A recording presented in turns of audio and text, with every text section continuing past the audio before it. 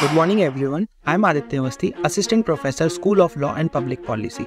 Today I am here to discuss about mock trial. My topic for today's session is Introduction to Mock Trial. Now, key features or key points I am going to discuss in today's session is about understanding mock trial, second is importance of mock trial, and third is key players in a mock trial. So if you look at this photo, what you will find here is there is a judge, there is an advocate, there is a police official, there is a victim, and there are public, right? So this is a normal courtroom photo, a general Indian courtroom photo. Now next, moving to understanding mock trial. So before understanding mock trial, we are going to discuss about trial. So a trial is a search for the truth. A trial is an effort to discover what had really happened and is a simulation of the event which took place way back in the past. A legal trial is a formal process where parties involved in a dispute present evidence and information before the tribunal or the court. The purpose of a trial is to adjudicate claims or disputes in a fair and impartial manner. A mock trial, as the name implies, it is a fictional courtroom where the student practices about the hypothetical case, and it is basically a simulation activities for law students for basic understanding of laws, investigation and role of authorities. So whatever the court do in actual, the law students can do that in law schools only, and it is a simulation exercise for law students. Now we are going to discuss about the stages of trial or the stages of mock trial. So there are three stages: pre-trial, trial and post-trial. In pre-trial, there is commission of offence, second is information to police, and third is investigation. In trial, there are five things: charges, prosecution evidence, statement of accused, defense evidence and verdict. And in post-trial, they have sentencing and appeal. Moving to major parties in trial. So basically, there are few major parties in trial. First is there must be a victim. Second, there is an accused. Third, there is a witness. Fourth, there is a police officials. Fifth, judiciary, or we can say judge. Next is prosecutor, and next is defense counsel. These are the major parties in the trial. Now, types of trial in Indian legal system. So in India, we have four types of trials. First is session trial, second is warrant trial, third is summons trial, and fourth is summary trial. Now, if we talk about session trial, so if the offence committed is punishable with more than 7 years or imprisonment of life or death, the trial is to be conducted in sessions court after being committed or forwarded to the court by the magistrate. Now, in warrant trial case includes offence punishable with the death penalty or lifetime imprisonment exceeding 2 years.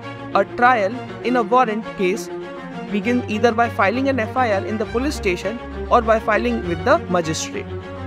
Now moving further to summon trial. If the offence committed is punishable with less than 2 years of imprisonment, then it is known as summon case. In respect of this offence, it is not necessary to frame the charges. The summon is issued by magistrate to accused under section 13 and section 204 clause 1A of CRPC. Now last is summary trial. This category includes cases that for the most part only requires a handful of hearing to resolve the matter. These type of trials are reserved for minor infractions in order to reduce the burden on the court and to save money and time. Moving further to procedure for session trial. So session trial is mentioned under section 225 of CRPC. Section 225 of CRPC says that the case of prosecution shall be conducted by public prosecutor where the trial is before the session court. Now moving further to section 226, it requires the public prosecutor to open up his case by describing the charges against the accused with evidence through which the prosecution will prove the accused guilty. Next is section 227. It empowers the judge to discharge an accused if, after consideration of the documents and records submitted against the accused, and after hearing prosecution and accused, the judge finds that there are no sufficient grounds to proceed against the accused. In this case, there is an acquittal for the accused. if there are no grounds for the conviction. Moving further, for procedure for session trial.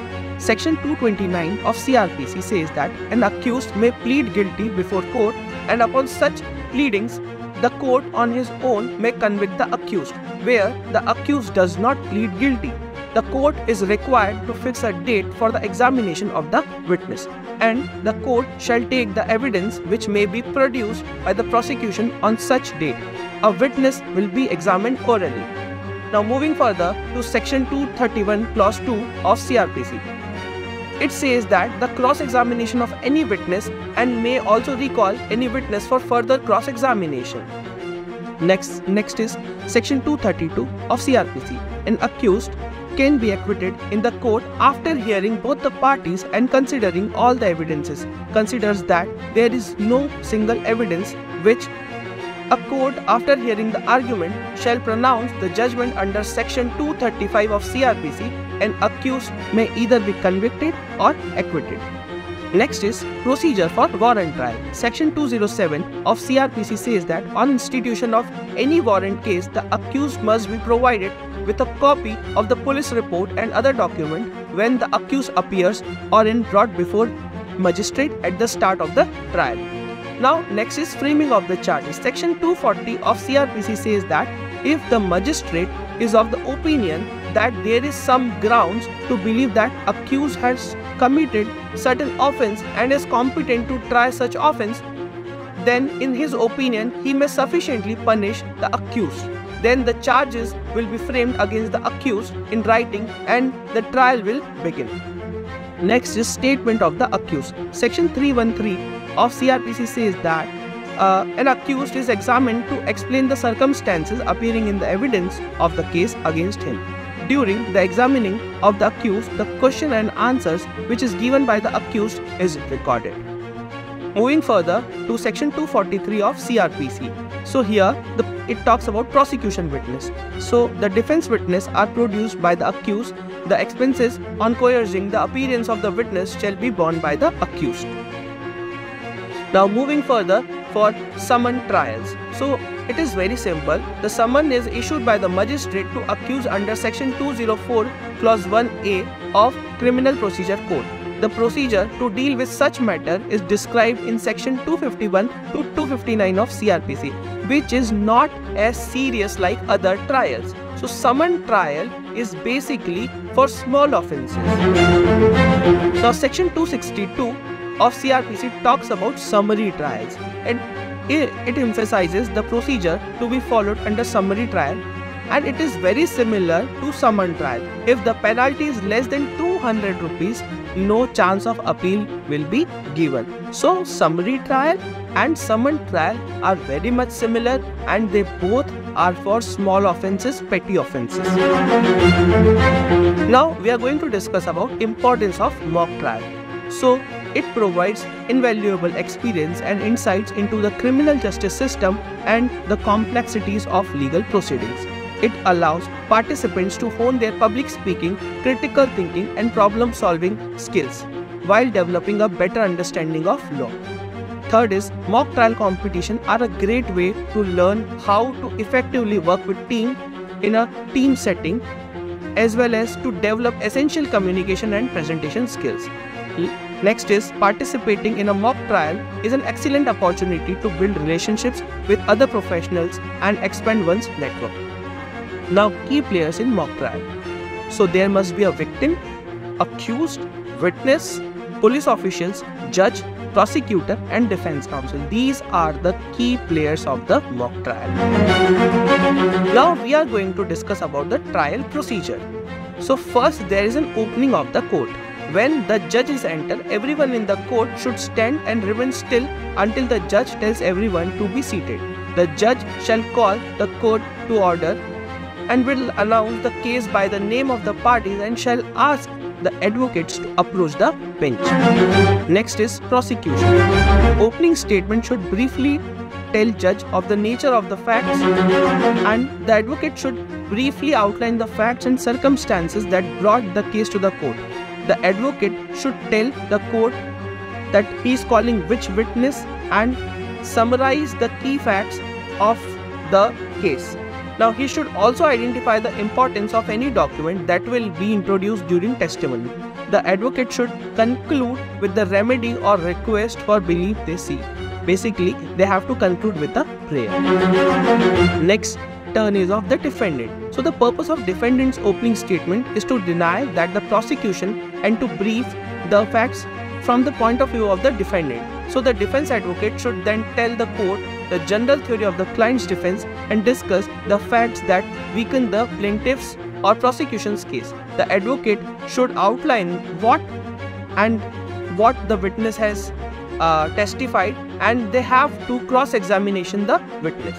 Next is calling witness and direct examination. As the name suggests, the witness are summoned for direct examination, and here the advocate asks the question to the witnesses whether the act they have seen is proper or not, whether they have seen, whether they have testified that or not. Now next is cross-examination. Each direct examination is followed by a cross-examination. During cross-examination, the advocate for the opposing party asks question to the witness, and here the defendant the defendant counsel asks the question to the witness of the plaintiff party and tries to discredit those witnesses. Next is closing arguments. In closing argument, the advocate should summarize the highlights of the witness testimony and document as they support about his or her client's case, and should use those facts to understand the opponent's case. During the closing arguments, the advocate should try to establish a link between the facts of the case and facts of the law. So this is the basic trial procedure that we follow in our country. Thank you so much for listening to this session.